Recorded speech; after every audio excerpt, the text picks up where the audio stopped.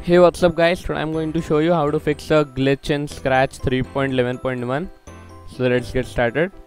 So this glitch is like, here you can see I created a new project. When the Scratch starts, it creates automatically a new project.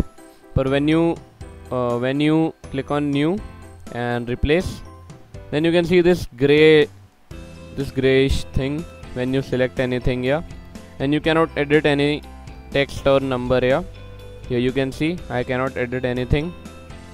Even you cannot make variables with names or anything that requires an input. Even in these boxes, it just turns gray instead of blue. It should be blue. So to fix this, I have made a plan. So you can do like file and save, and then you can save this project you want before editing. So then you can see it is now blue. You can do anything here, like you can change any inputs and this will work great. Here you can see this works for anything.